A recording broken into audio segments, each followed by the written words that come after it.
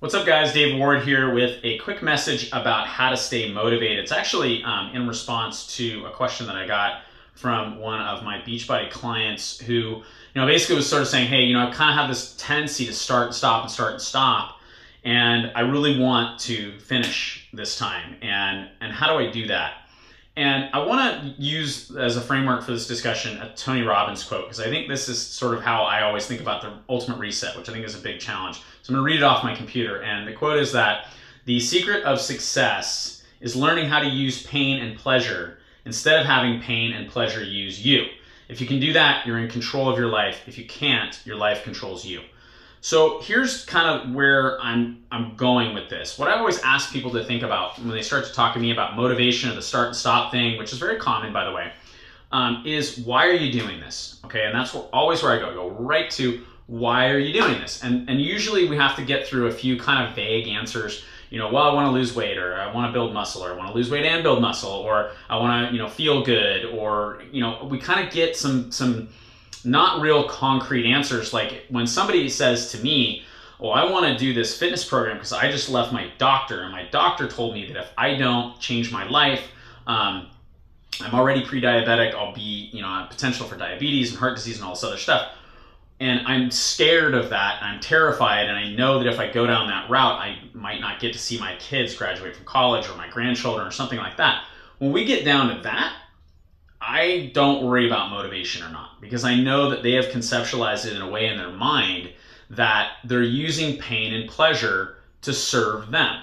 So take a look at kind of what that looks like, okay? So in the moment, right? So and the specific question that I asked my Beachbody client about was, what's the thing that when you're presented with a choice to either do your workout or eat right, or something on this side of the ledger, which is getting you towards your long-term goal, and you're presented with a choice of to do that or to do this. And this might be skipping your workout to watch TV, or it could be eating a really unhealthy meal, but something over here that pushes you away.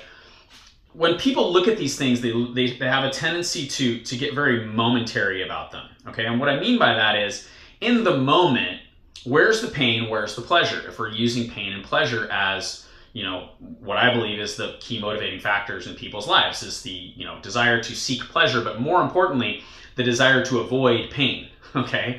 When we look at it in the moment, it seems as if, oh, the pain is on this side because I'm doing a workout and that's gonna be hard, or I'm eating right and that means I'm depriving myself, right? So it's like the pain is over here and the pleasure's over here, and the pleasure is eating that pizza, cupcake, cheeseburger, insert whatever. The pleasure is in watching that TV show. And so you're putting the equation like that, where all the pain is on the side of the equation that is going to move you in the direction you want to go, and all the pleasure is on the side of the equation that's going to move you on the direction that you don't want to go. And the reason is because you're looking at it too momentarily, okay? You're looking at it right now. Where's the pain and where's the pleasure? My desire to avoid pain is stronger than my desire to seek pleasure. But if that's what you're doing and you've equated that with pain, you can't get there. So what I want you to do is reassociate things, okay? And this is a Tony Robbins quote, if I didn't mention that earlier. This is from Tony Robbins, and he does a really great job of helping you reassociate things like this. Instead, what you have to look at is flip the equation, okay? You put the pleasure on this side of things and the pain on this side of things.